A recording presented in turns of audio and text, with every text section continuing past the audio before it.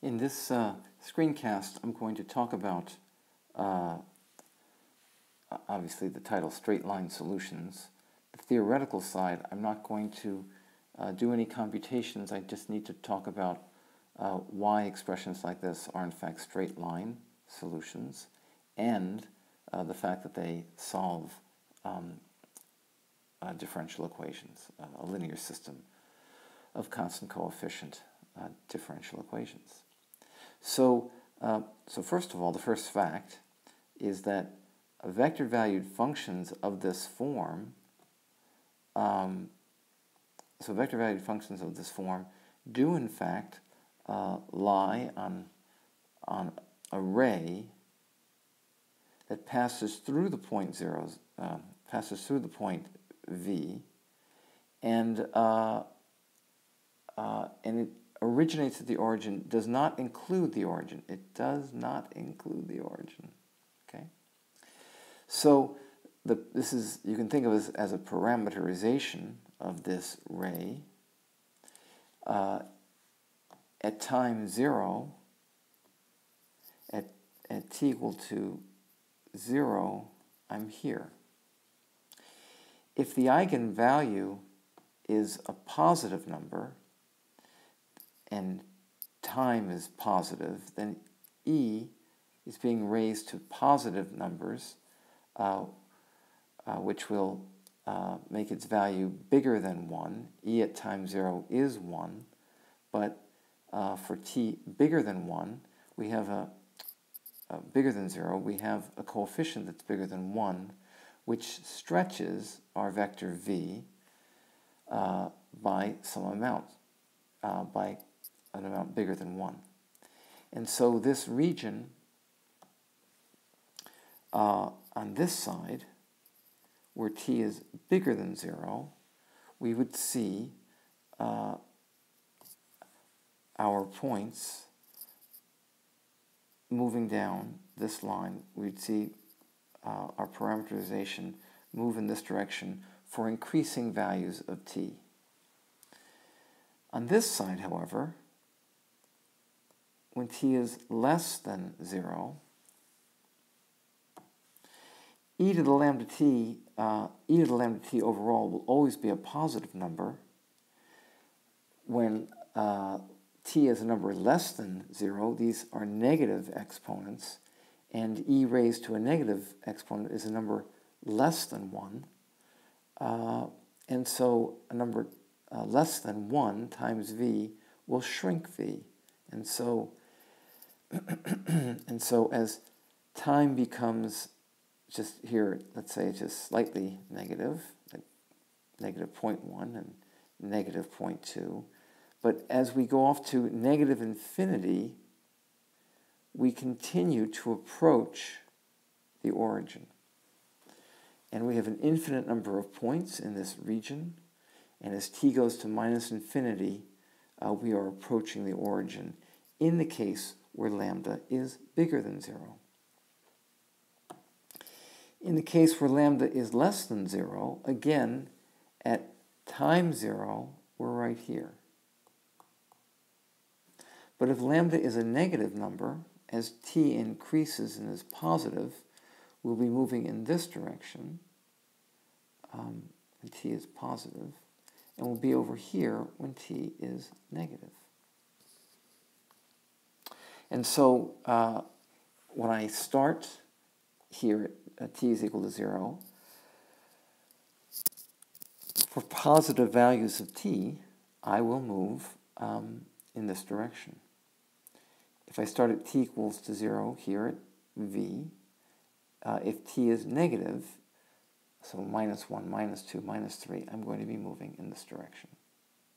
Okay, that's our first visual as to what straight line solutions look like. They're not actually complete lines, they're actually rays. They do not include the origin, but they do include every possible point going off to infinity of that lives on this ray. Okay, next.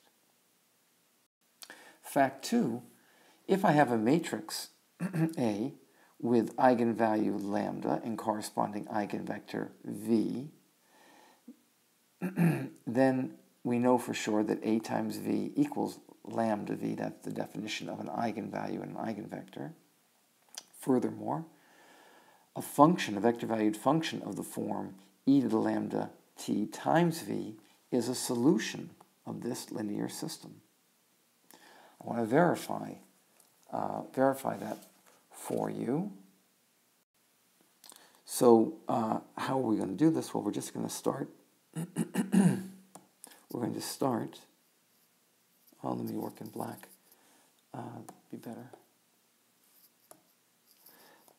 We're going to start by just taking the derivative of our solution. So that's the derivative with respect to t of e to the lambda t times our eigen vector.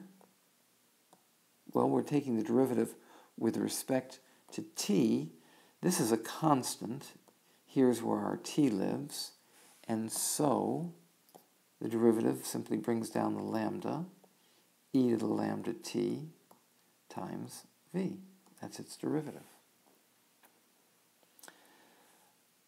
Lambda and e to the lambda t are both scalars. They're both real numbers. It doesn't matter what order I multiply them in. And so I'm going to commute them and say it's e to the lambda t times lambda v. That's legitimate. I'll even put some parentheses around this. And as I look up above, I see that lambda times v is the same as the matrix A times v, so that's good. And I'm going to replace that, so I'm going to write it as e to the lambda t, but I can now write this as A times v, because lambda is an eigenvalue and v is its corresponding eigenvector. This scalar can commute, can be written on the other side of A. I can either multiply A times V and then multiply everything by the scalar, or I can multiply the scalar times V first and then multiply by A. These are properties of linear algebra and matrices. So it looks like this, A e to the lambda t times V. But as I look at that more closely and I put parentheses around these things, I recognize, well, that's just what we called our solution. Darn it. That's what we called our solution y. And so I have demonstrated that if I differentiate y, and I follow all these steps, equal, equal, equal, I arrive at the statement, the derivative of y, so let's write them together. I arrive at the statement that the derivative of y with respect to t is always equal to the matrix A times y, and therefore y is a solution. It satisfies the differential equation. Okay. Last thing. So I've demonstrated that such things are solutions, that functions of this form are solutions. I've said that they represent straight lines, actually rays. And finally, the final together is this third fact. I'm just going to read through it, and then we'll be done. That says, suppose matrix A has two distinct real eigenvalues, and that's typically, when they're real, they are distinct numbers. We'll deal with a case where we have repeated eigenvalues later, but we have got two distinct ones right now, lambda 1 and lambda 2. And they have corresponding eigenvectors, v1 and v2. And I've just demonstrated in the previous fact that both of these, anything of the form e to the lambda 1t times v1, where v1 is the eigenvector corresponding to lambda 1, is a solution of this differential equation. As is y2, also a solution of this differential equation. Furthermore, at time 0, y1 at time 0 is just, this term is just a 1. We just get v1, and y2 at time 0 is just v2. Distinct eigenvalues have eigenvectors that lie in different directions. v1 and v2 will lie in different directions. They are linearly independent. Therefore, when I'm looking for a general solution of this differential equation, we had a theorem from section 3.1 that said, all I need are two known solutions that are linearly independent at time 0. So here are my two known solutions. And we've shown that something of this form, a constant times e to the lambda 1t times v1 plus a constant e to the lambda 2t times v2 is in fact our general solution when we're in the case where we have found two real and distinct eigenvalues. Okay, that's it. Next I'm going to solve an actual problem. That'll help too. Thank you.